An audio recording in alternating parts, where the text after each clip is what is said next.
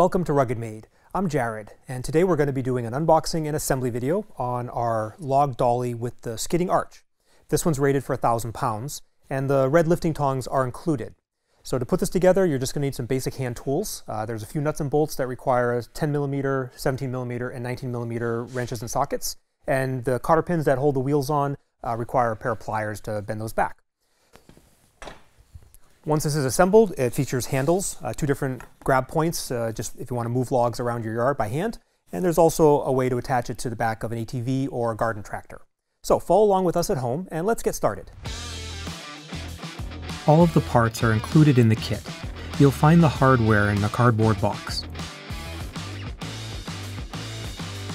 Start by mounting the support bracket to the main bow frame. There are two tabs welded to the bow frame. Use two M10x25 bolts and locking nuts. They're welded at an angle so that when you mount the support bracket, it will stand off at approximately a 45-degree angle.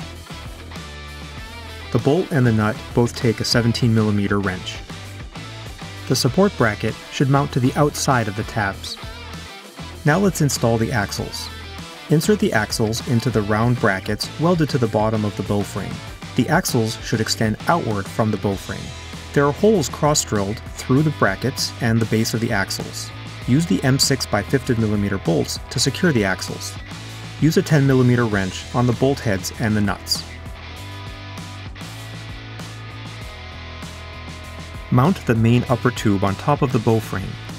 Use two M10x50mm bolts to secure the tube in the bracket. Use a 17mm wrench and socket on the bolt and nut. Then use one M8x50mm bolt to clamp the other end of the tube onto the support bracket.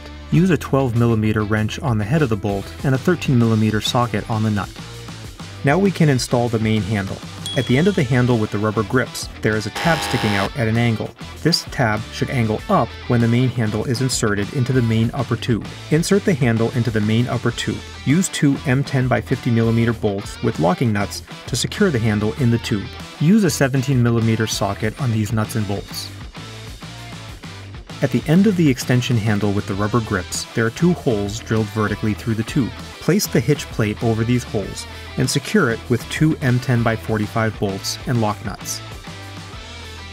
Mount the extension handle on the main handle by sliding the tube over the tab. Secure the extension handle with an M10x40mm bolt and nut. Now we can mount the wheels. These wheels feature pneumatic tires, so make sure the valve stems are facing out.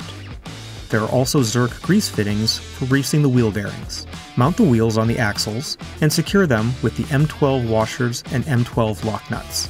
These nuts take a 19mm socket. Install the log hook cover plate on the main upper tube using an M6x60mm bolt and nut. Finally, take the provided log tong and hang it from the hook on the log arch. Your RuggedMade log dolly with skidding tong is now ready for use. Thanks for joining us.